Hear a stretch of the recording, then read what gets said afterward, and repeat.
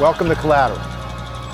Today's story concerns the commutation of Scooter Libby's jail sentence for perjury. Since the corporate media won't tell you exactly what happened, we'll do the honors. But first,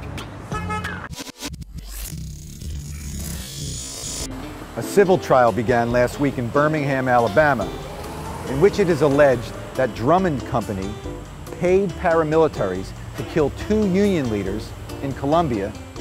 Keep in mind that U.S. corporations like United Fruit Company, Chiquita, and Coca-Cola have a long history of conspiring with killers to off-union opposition abroad.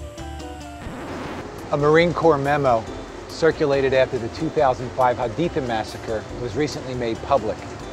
It reads, quote, "Fighting terrorists associated with Al-Qaeda is stronger language than serving.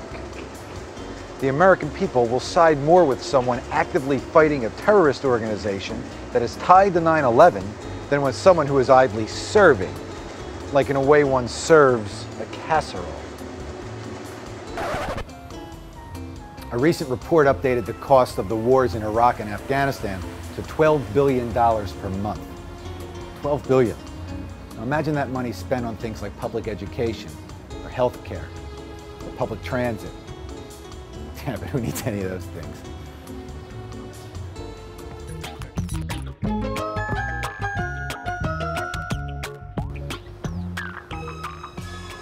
For context, we have to go back to January 2007.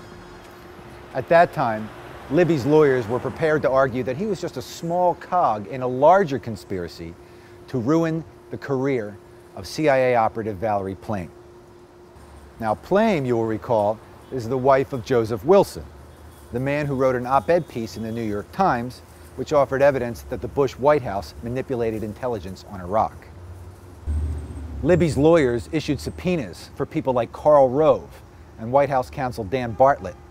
Even Dick Cheney expected to testify. I'm going to be a witness in that trial within a matter of weeks. I'm not going to discuss it. I haven't discussed it. This was a very big deal and could have gotten very ugly for the White House. But then, a funny thing happened. Nothing! Libby's defense team never called Cheney or Rove or Bartlett. Libby never testified in his own defense. All of a sudden he went silent.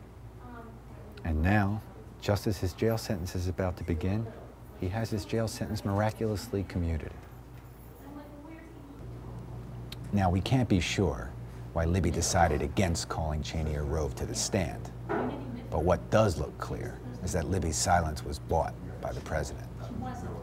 First, keep in mind the defense had a note in its possession written by Cheney that appeared to link the president directly to the conspiracy to out Valerie Plame. Both Bush and Cheney could have gone down for this.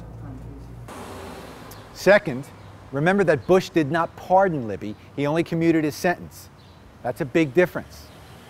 If pardoned, Libby could not take the fifth in any future criminal or congressional proceeding. Libby could also have been deposed in the civil lawsuit filed by Plame and Joe Wilson. Thus, by commuting Libby's sentence and not pardoning him, Bush preserves his ability to remain silent. Libby's name will be linked in history with liars like Oliver North, who chose loyalty to their bosses over their duty to serve the public. And joining us now from Ramadi, Iraq, is the host of War Stories, Colonel Oliver North. And if you like what we're doing here, please tell someone about it.